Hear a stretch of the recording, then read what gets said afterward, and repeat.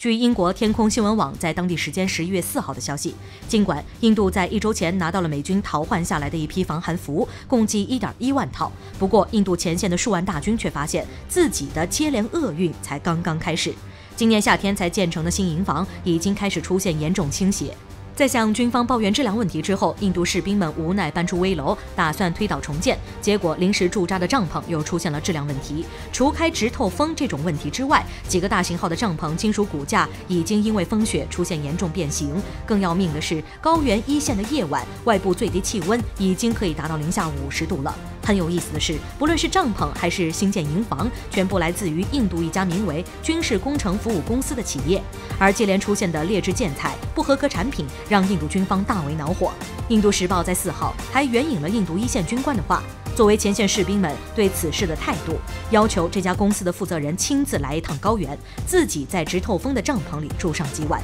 事实上，印度前线的建筑质量问题对于现阶段的印军来说，其实可以说是债多不怕愁，事多不怕痒。本身后勤物资就十分短缺，国内供应商又长期提供劣质产品，印度前线士兵已经不止一次对外曝光过相关的问题。但是发展到最后，就成了印度军方解决不了问题就解决提出问题的人，经常性以违规携带手机进军营为理由，将曝光的士兵送上军事法庭。但是依旧没法掩盖各类军队内部丑闻比比皆是，用饲料替换军粮、倒卖物资、转手购入二手货替代等等，这在印度早已是公开化的秘密。不过话又说回来，也不知道是基于良心发现，还是国内确实在后勤上难以为继。印度军方实权派将领纳瓦拉上将在近日就突然飞往尼泊尔，并商讨边境和平撤兵事宜。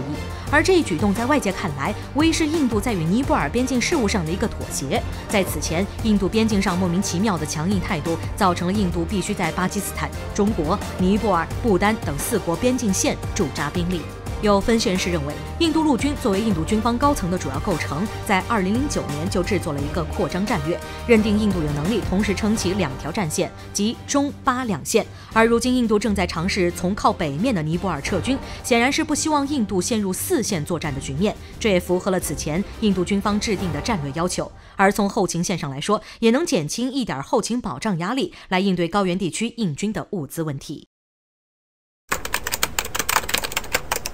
目前在地球上，高超音速武器还是各国军事对峙中的强悍助力。各国海军研发高超音速导弹的速度，直接关系到海战战略机制的变化。海军新闻网11月1日揭示了我国最新型航母杀手空射反舰导弹 CHASX-13。看这名字，逼格就很不一般，其实就是舰载版东风21D出门在外的代号，由轰 6K 携带，射程3千公里，计划2025年部署。其亮点就在于空中发射，无论是俄罗斯即将部署的锆10高超音速导弹，还是美军研制中的超音速滑翔机，都还处于舰载的阶段。而令国外军事领域闻风丧胆的东风21，其空中发射的机动性就能甩舰载好几个段位。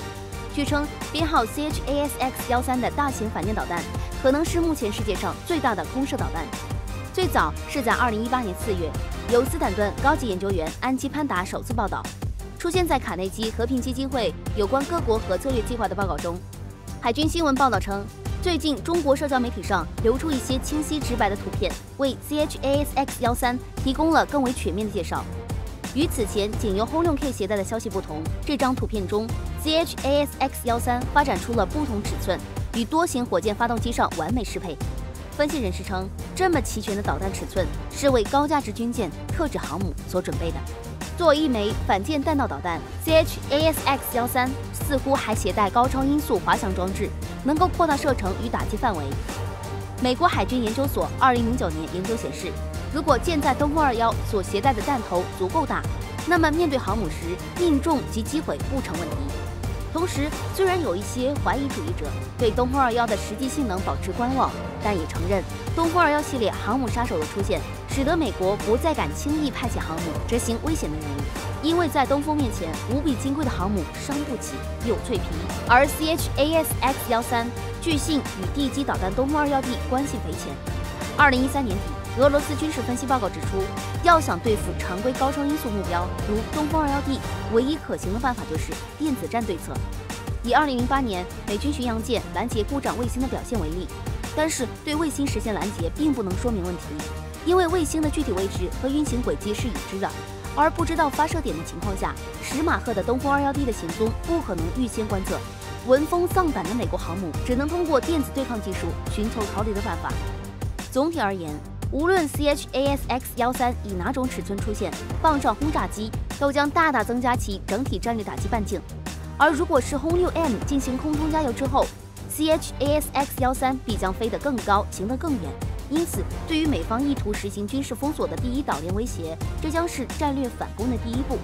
同时，也能够在太平洋和印度洋的广阔海域上形成战略防御与威慑的屏障。而作为航母杀手的投射者，魔改轰6也不仅限于 CHASX-13，各种型号的反舰导弹都能兼容投递。据国家利益网站10月3号报道称，最近美国空军未遵守美国安全无人机法的禁令，从中国购买了57架无人机，而立法者对此问题感到十分好奇，为什么美国空军不遵守该法案的呼吁和禁令？美国的无人机安全法是在1年前由几位美国知名参议员倡议下设立的。该法案建议禁止美国各部门采购被确认为国家安全威胁的国家制造或组装的无人机和无人机系统，并且还认为美国现在应终止使用已购买的无人机，并且这在美国议员中大多数都十分认同该法案。不少人就表示，世界上已经有许多国家在积极建设自己的军队，以和美国竞争，比如中国。美国安全无人机法可以保护美国的信息和国家安全，如今美国空军特种作战司令部却无视该法案的禁令，堂而皇之的从中国购买了57架无人机。美国空军认为这些无人机将会被用来训练飞行员如何对抗无人机，甚至打败他们，而且这些无人机将不会在野外使用，士兵需要把它们当作目标来进行作战训练，而且美国还在无人机上安装了网络安全问题修复程序，这一切都是为了防止中国获得美国的技术，这完全是以小人之心夺君子之腹。有意思的是，获得美国如此青睐，认为可以依靠这些对付中国军用无人机的无人机，究竟是何方神圣呢？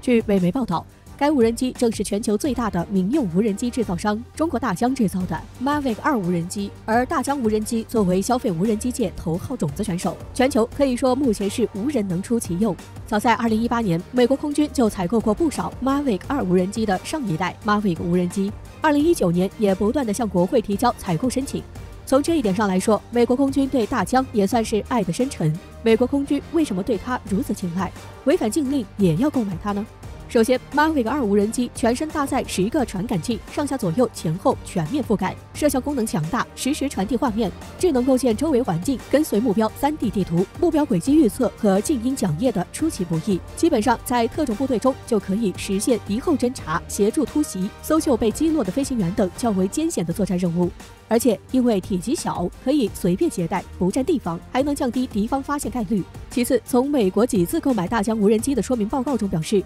在小型无人机中，大疆无人机在各方面的性能上都要超越其他无人机很多倍了。比如什么天气限制、相机分辨率和飞行时间范围之类的，都十分适合各种作战任务，而且价格十分便宜优惠了，一架才1000不到2000美元。相比军用无人机，简直就像不要钱一样。而且还不仅仅只有美国十分喜爱，以色列特种部队也装备了，就连中国自己的陆军都同样拥有 Mavic 无人机。虽然 Mavic 2无人机只是消费级的无人机，但是在军用领域内也是同样拿得出手的。从美国市场采购这种无人机就完全可以看出来了。最后，就算美国只是打算采购回去用来研究防御之类的，但消费无人机和军用无人机还是略有差距的，所以美国就是研究也很难研究出什么东西。搞不好还就真是打算自己用呢，毕竟美国一度传出军费不够用的消息，那采购一些便宜实惠还好用不占军备名额的小型无人机补充一下也是挺正常的。